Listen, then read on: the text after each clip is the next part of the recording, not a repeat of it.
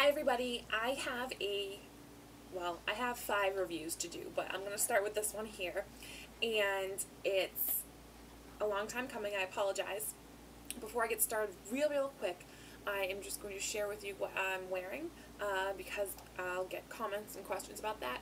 So, love Estee Lauder. I'm using Estee Lauder Double Wear Foundation.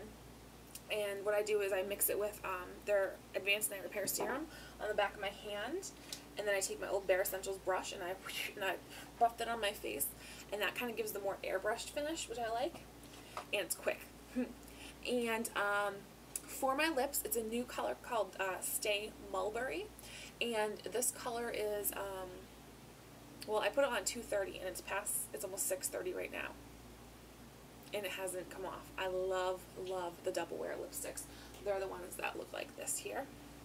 They're more matte and creamy. Fabulous. And I have even a little gloss over it too, and it stayed. Then I use the Double Wear eyeshadow base in Blue Velvet. And I did that to smoke it out. And then I even used a it's not Double Wear, Estee Lauder Hot Cinnamon eyeshadow to smoke it out. So anyways, on to the book review. Oh yeah, the nail polish by Finger Paint or something. I got it at Sally's Beauty Supply on sale, and it's just hot metallic, insane pink. Not metallic, just insane. Okay, Jude Deveraux, River Lady. This book is based in the 1800s, and it's about a woman in Virginia who goes to Kentucky with her person. I don't want to give too many spoilers, but basically, the book started off really weird. I wasn't even sure if I'd be comfortable reading it. It started off with, like, this sister who's a whore, and then this other sister who's taking care of her family, and the not whore sister is like, oh, I, love Mr. So-and-so, the rich man, and I want him to love me too. And then the rich man happens to come into the tavern. Is my lighting just turned blue? Sorry, you don't need lighting. Turn blue. You shouldn't say whore.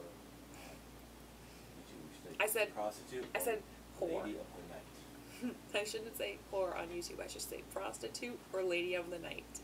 Thank you, Jason. I was outside in the heat all day long cooking. Shh. So, Shush me. this lady talks to this man while he's in the tavern, and as he leaves, she races out and kind of jumps him. Oh, see, my lighting changed. And they frolic a bit, and this happens at the beginning of the book, so it's not really a spoiler. She ends up pregnant, and they end up traveling to Kentucky together with some other people, and there's adventures along the way as they're pioneering out there, and there's sexy time along the way, and there's anger in things, and I would say that as far as Jude Deveraux goes, this is not one of my favorite books by her, but what it is, it's because it's one of her earlier romance novels before she became a more just generalized fiction writer. So, you know, can't hate, but it's not one of my favorites by her.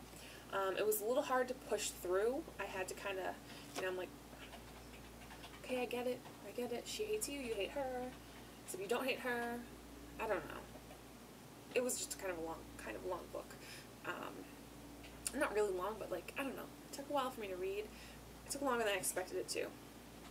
Anywho, so that's River Lady by Jude Deveraux. My little just 2 cents about that book. Stay tuned because there's like 4 more reviews coming up.